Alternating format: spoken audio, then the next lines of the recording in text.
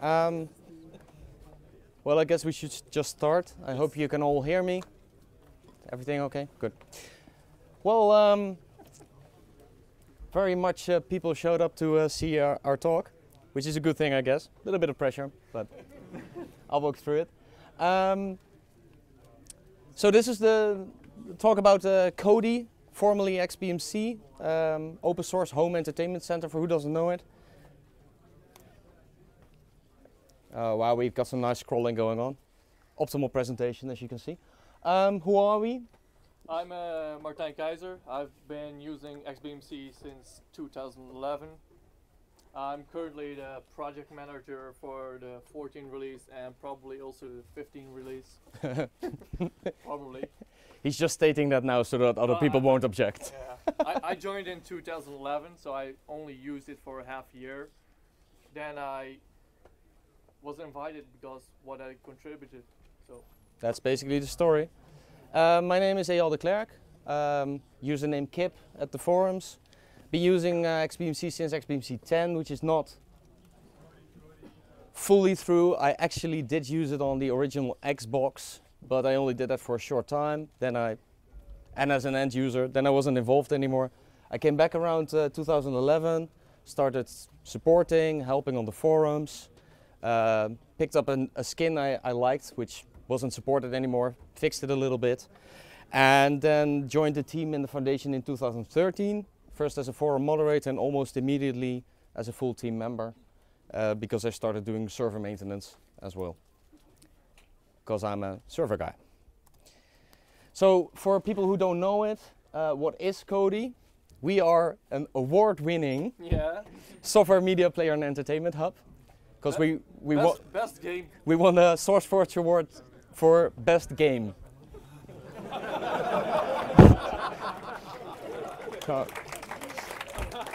Because we run in the game loop, so we were considered because the game. we ran on the Xbox, so we were in the game part, and we actually have the award that says best game. It's ever since we've been telling people we're an award-winning software media player, which is funny.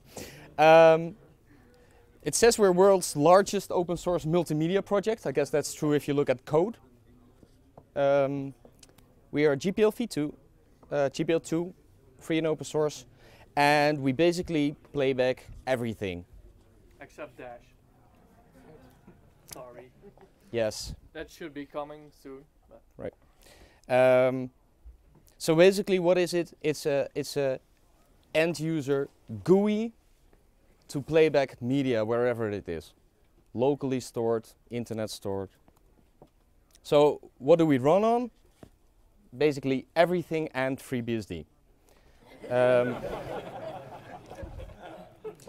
It will become a little bit more clear why I say that once we get to some details later. So Linux, Android, iOS, OS X, Windows after Vista, FreeBSD. If you have hardware that's capable of playing back video, we need OpenGL support. And we still run on the original Xbox. We don't maintain the code anymore, but it was forked, and there's a group, very dedicated group called XBMC for Xbox, missing an X I see, which is still maintaining the project. Of course, the newer versions are doing cool stuff that the original Xbox simply can't do, like 1080p and stuff like that. So you might know some other media playback things like the cone thing and the Windows thing. What makes us different? We have a unified interface to view pictures, videos, and music. Yeah. We were one of the first players to come with a 10-foot interface, remote controlled, control it from your couch. View your media, experience your media that way. Fully skinnable using XML. We have currently, for the latest version, about 15 skins, I think, that are fully updated, something like that. And we use almost the same code base on every platform, which basically means you can download a code and compile it for your own platform. There's no separate code base or anything. We support add-ons written in Python. Currently have around 1,000. Yeah. Which are in our official repository, and there are probably a few hundred more that are not in the official repository for various legal reasons. you can imagine. Almost the entire program can be controlled through JSON RPC. That's still a goal, to get everything in JSON RPC. More to that later. First, to integrate features related to media consumption. Yes. There are some distributions where you can get Kodi on. Most notable, OpenALEC, which is a minimal Linux distribution directly booting into Kodi. Runs on nearly anything with ARM x86 that has OpenGL. We have our own distribution called Kodibuntu, which is standard Lubuntu with Kodi on top. Raspbian for the Raspberry Pi. There's a few other distributions for the Raspberry Pi, but Raspbian is, I think, the best. OpenALEC. Well, OpenALEC, Yeah. of course, but if you want to do a little bit more, you can run something like that. We have SPMC, which is an unofficial test fork made by Koying, our one and only Android developer. So if you're an Android developer and you're hearing this, you think, oh, they have only one. Yes, we need more. And several other distributions, which you can see on our wiki. Now, there's no demo, because we can't do it here. You're welcome to join us in the AW building, where we have a small stand and we can demo the application there. We are currently running it from Amazon Fire TV. The Fire Stick, actually. Amazon Fire TV Stick. We have the VTech box. We have Mini-X. Yeah. So we can plug that tablet, in. Yeah. Android phones, and laptops, Yeah. Windows laptops. So we can showcase a few different operating systems. So recommended hardware. This is the question we get most on the forums. What is the recommended hardware? There's none. We don't recommend anything. Anyway, things you should not buy. Apple TVs, because we're not supporting them anymore. Apple TVs have never worked very well after ATV2. ATV3 hasn't been rooted. Yep. And Apple TV code, there was possibility to have a Crystal HD card inside to get more performance out of an original Apple TV. And that Crystal HD was supported by only one person who was basically fighting against issues. And it was more and more trouble, and he just decided to give up on it. So nobody's developing for it. We dropped it. So from 14.1, which is our latest release, codename Helix, we are not supporting Apple TV anymore. Anything running Winner, Android, or any non-name brand Android device, I wouldn't buy it. If you want pass-through audio, you should not buy Android at all, because it's not supported in Android itself, so we can't do it either. From Android 5. It's still not working correctly, I think. Is it? Yeah. It is. Okay. I have to change this then. And what I generally don't recommend is running it on slower hardware. A lot of people run Kodi or XBMC, older version, on Raspberry Pi. Very cheap platform to run it on. Reasonable experience, plays video very well. The GUI though, not as snappy, not as responsive as you can get when running it on some more decent hardware. Good for a first try though. Secondary room, bedroom, whatever. What do we suggest? Run it on an x86 device. Zotac, Intel NUC, Gigabyte Bricks, very popular at the moment, and the Chrome boxes, also very popular on the forums. We see a lot of people buying those. If you're going Android because you don't care about the pass-through, or because you're testing the new version that does do it, apparently, Fire TV, Nexus Player, cheap, performant. As it says, low-end ARM devices give you a basic experience. If you want the real experience, get something like x86. Some other hardware, not to run it on, but additional hardware you can use. Stuff that we really like is the Flurk infrared adapter, where you can learn a remote control and then use that to control your XBMC or Kodi installation with.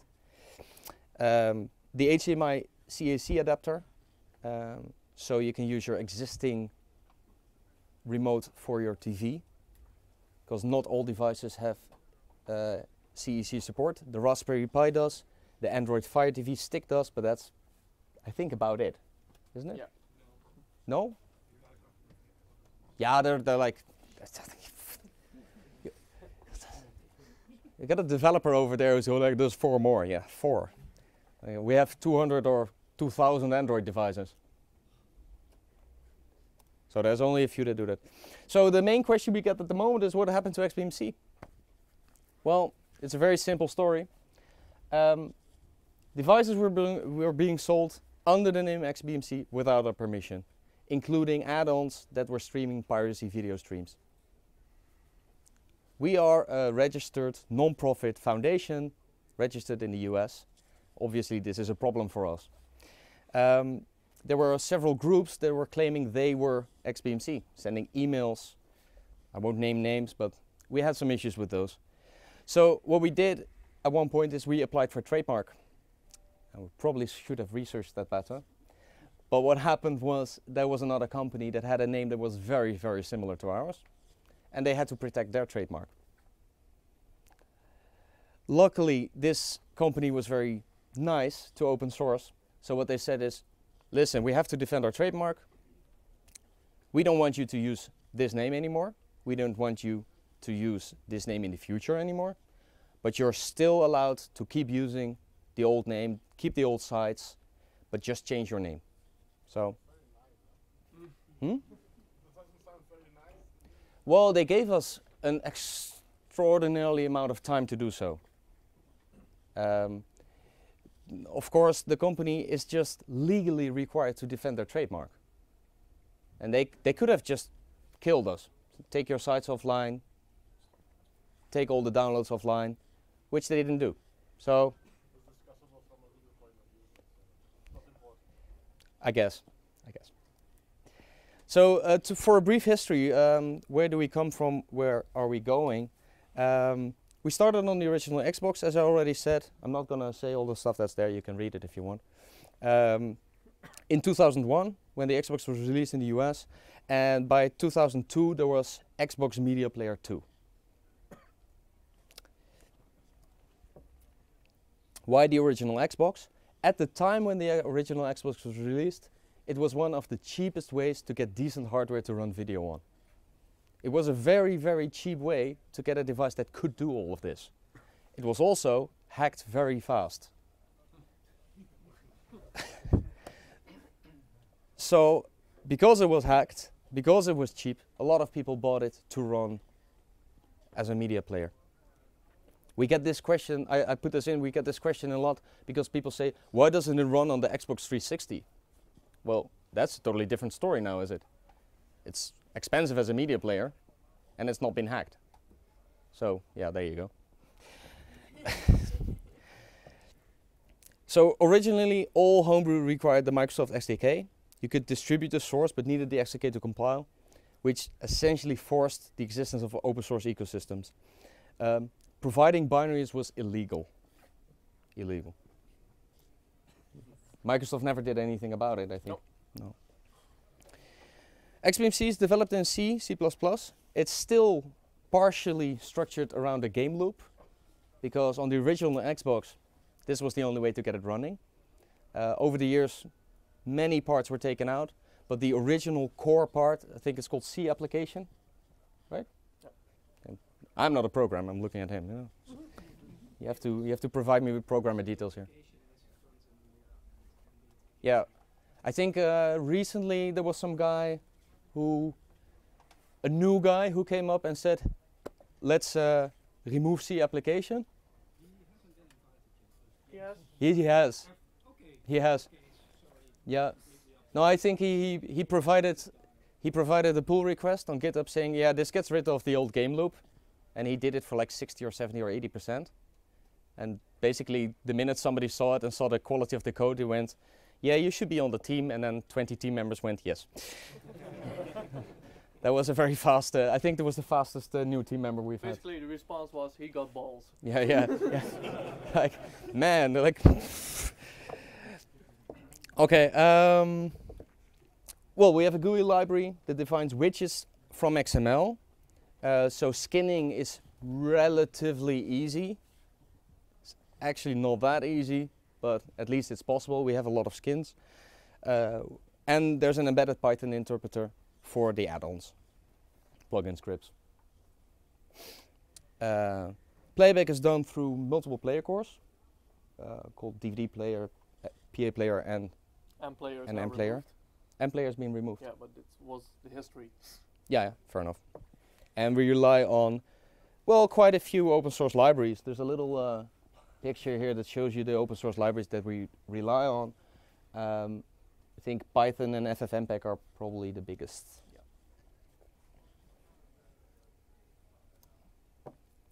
Between 2003 and 2007, Xbox Media Player was really becoming quite successful on the Xbox, and the Xboxes were also becoming cheaper because Microsoft was evolving and making their own production cheaper. New Xboxes were becoming cheaper. Hard drives were becoming cheaper. And streaming media was added.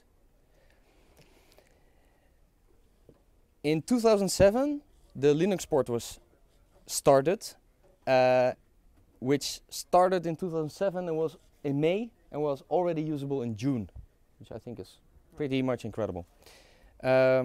Late 2007 Windows port, early 2008 OS X port, and in 2008 in November, XBMC 8, the first one to use a code name, Atlantis, was released on Linux, OS X and Windows at the same time.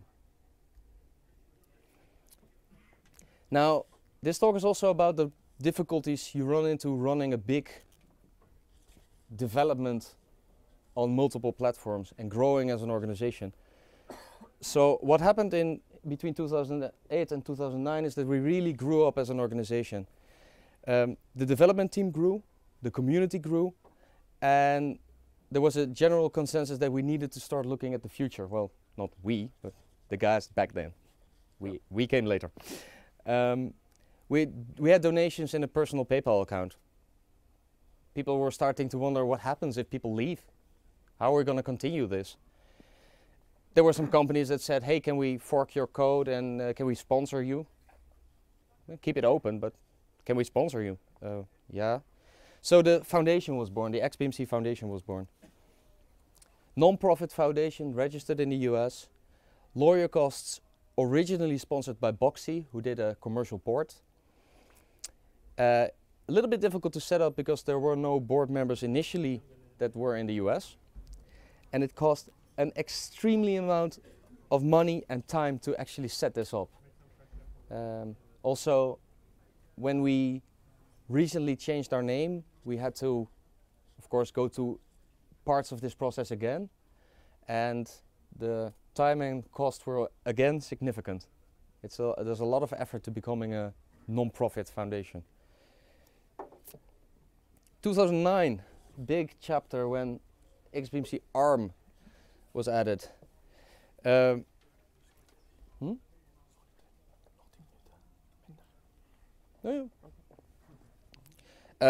going to speed it up a little bit because we have too many slides.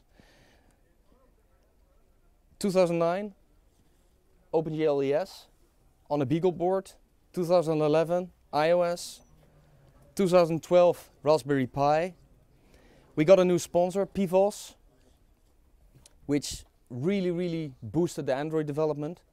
And then in 2013, we had Frodo. We went through Atlantis, Babylon, Camelot, Dharma, Eden, Frodo.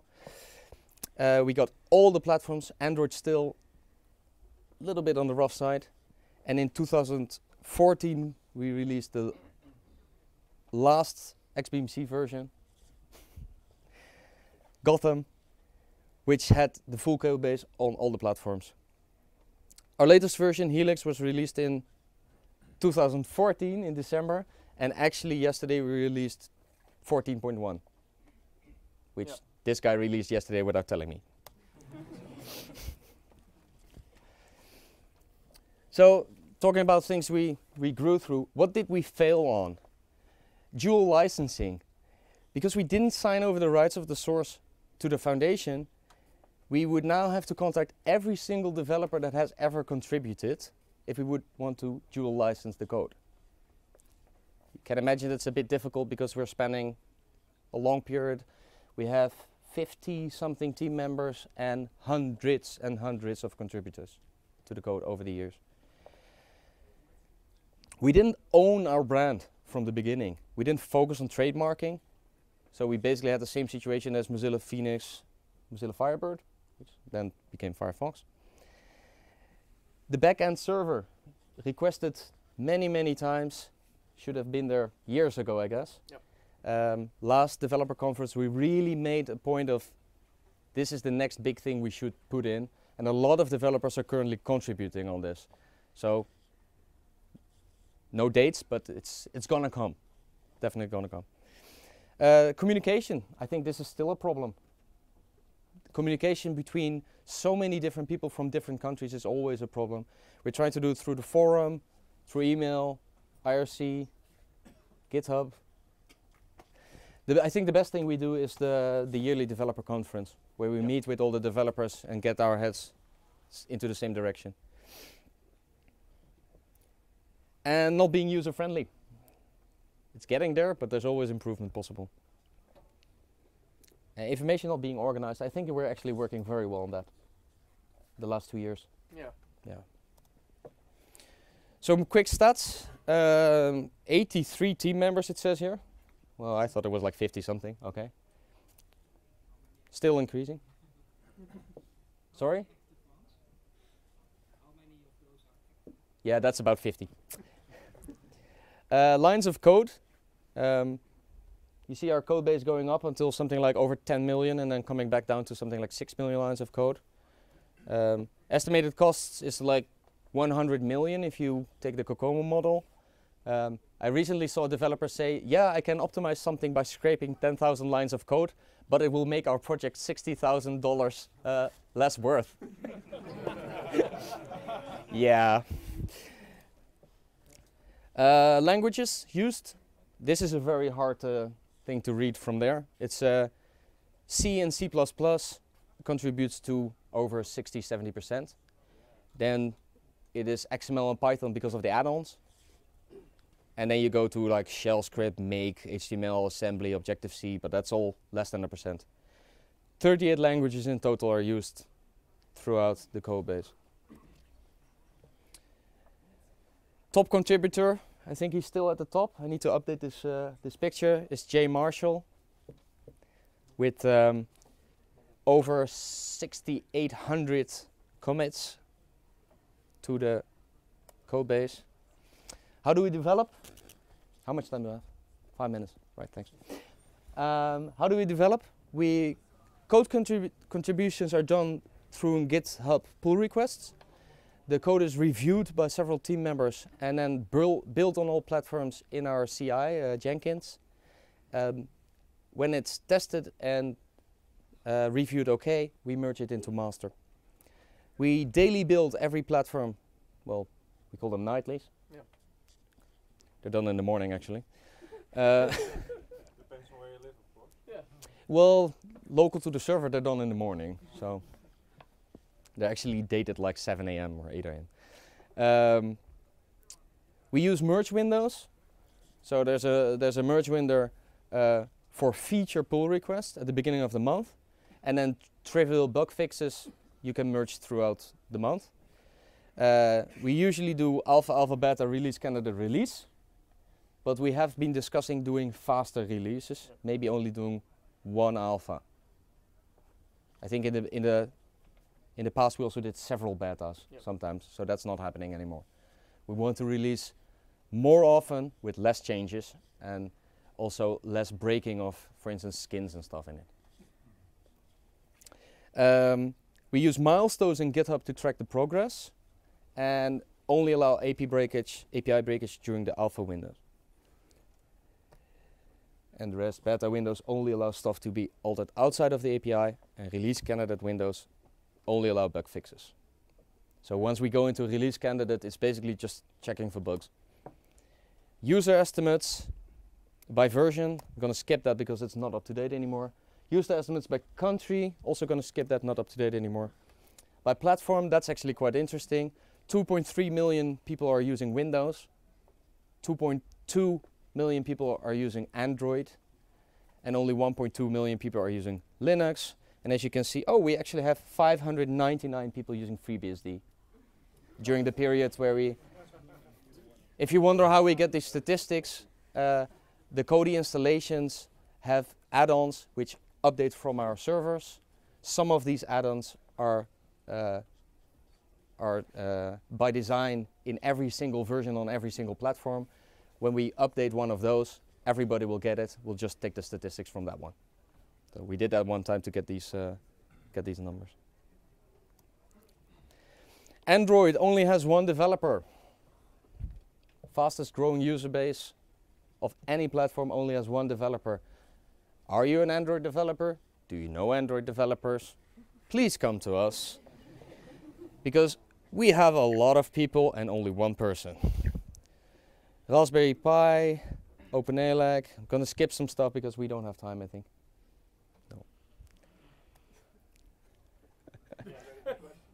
No. I'll just do the future thing. What do we have planned for the future? Binary add-ons. Add-ons are currently only in Python. We have some internal add-ons like PVR that are... Yeah, no, I know you don't know PVR. That are written in C and compiled by us. We're looking at the possibility to do more add-on types binary and also allow external people to submit code that we will compile into a binary add-on. Obvious pluses of doing binary add-ons will be improved performance for the add-ons and more possibilities for the add-ons. Better integration with the core stuff you can't do from Python. Media importing is also on the future list, and content integration, so you get better integration of installed content. For instance, you have a Spotify subscription, you could have a binary Spotify add-on which shows your Spotify music list in playlist right in your music. Instead of going into the add-on and then seeing your playlist, you could have them right in your music browser. More integration. Retro player, we're still waiting for that one. The ability to play ROMs from retro games directly as it is a video player. Just press play, it starts playing, you can rewind. Actually works, it's very cool, hasn't been finished. Once it's finished, it immediately goes in. Kodi server, headless instance. Many people are waiting for this. It's almost done. It will probably come this year. And audio DSP processing add-ons, that's another example of binary add-ons adding more possibilities to the system. I'll leave this and I'll go to questions. All right, questions? Anybody? Not a single question. I guess you still have Lars? one more time. Regarding how do you deal with the decoding of DTS and Dolby and these kind of things, because it's quite difficult with licensing. We use FFmpeg, Yes, So we use FFmpeg. and we prefer hardware Yeah. pass-through. Yeah. If we can, we do hardware. But we use the FFmpeg library, and we know about issues. Yeah. Yeah, we know it's an issue to do Dolby decoding in software. I think the main thing is that we're not selling our software, so Dolby is okay, sort of. Has it? VLC. Yeah. Yeah. We have Well. contact with VLC, and we know what they did again. Yeah. So So it's an option. We might have to take it out at one point. But the best performance anyway is to do pass-through to an AVR, which is my recommended solution anyway. Any other questions? Yeah. Aren't you concerned with the non-profit organization in the US, especially software patents? Please repeat. Yeah. The question was if we're because we're a non-profit organization, if we have any problems with software patents, if we're afraid of. Specifically because you're in the US? Yeah, because we're in the US. Yes, of course. Yes. Yeah. Well, we have some legal help, and if we get into trouble, we'll have to sort it out. But yeah, you can find demons everywhere. So almost 12 years and counting, and we're still here. yeah.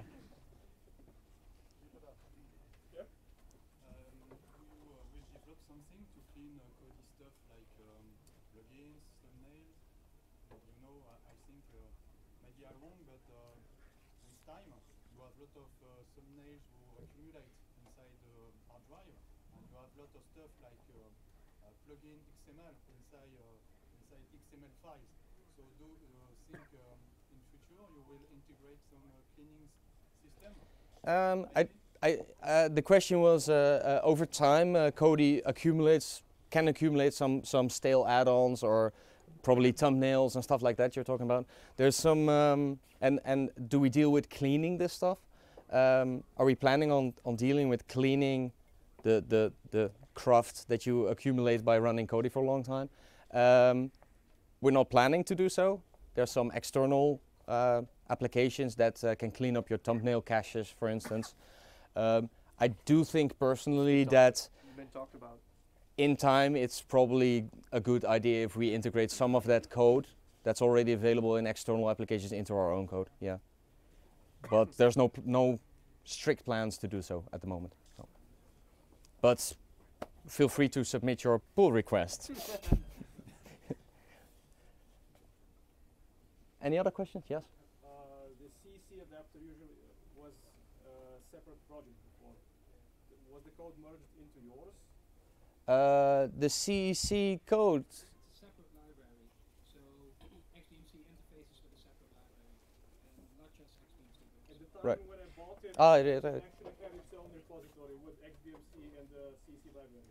That was because it wasn't integrated at that point. Yeah. Now it is. Windows. Yes, that has been integrated. Yeah, it was in your repository, wasn't it? Yeah. Okay. So he developed it in his own repository.